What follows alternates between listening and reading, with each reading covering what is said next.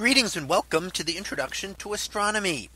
One of the things that I like to do in each of my introductory astronomy classes is to begin the class with the astronomy picture of the day from the NASA website, that is apod.nasa.gov/apod.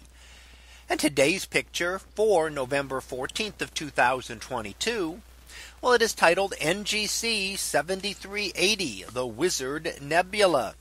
So what do we see here? Well, this is a nebula known as the Wizard Nebula and may show a resemblance, depending on how you look at it, to a sorcerer of some kind.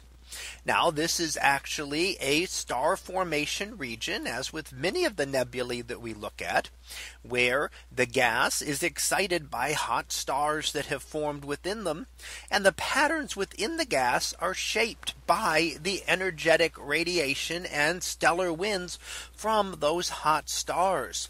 So what happens is, when the first stars form from a very dark cloud of gas and dust, they begin to illuminate it. Their ultraviolet radiation will excite the gas molecules and cause them to glow, making the nebula become visible finally.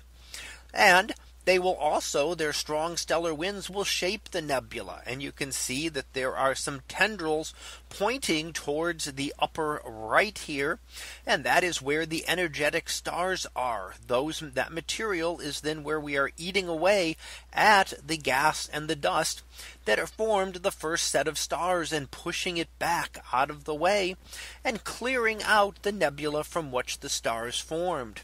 The darker dense knots there are the beginnings of new stars that are forming, and are the denser areas that are not as easy to eat away as the less dense areas. So the less dense areas are washed away, whereas the denser areas remain and will actually continue to form stars. However, in this ongoing battle between the stars and the gas and dust, the stars will eventually win. They will push out the material, leaving behind in a few million years just a cluster of stars with only little wisps of material left behind. Most of the rest of this material will have then been pushed out and cleared out, and no longer being energized will no longer glow as it does in our image today. So in a star forming region, we see the stars, as they begin to form, clear out the remaining material that was left behind, temporarily giving us images and views of a nebula, in this case one that perhaps looks something like a wizard. So that was our picture of the day for November 14th of 2022. It was titled NGC 7380, the Wizard Nebula. We'll be back again tomorrow for the next picture, previewed to be in Wolf's Cave. So we'll see what that is about tomorrow. And until then, have a great day, everyone, and I will see you in class.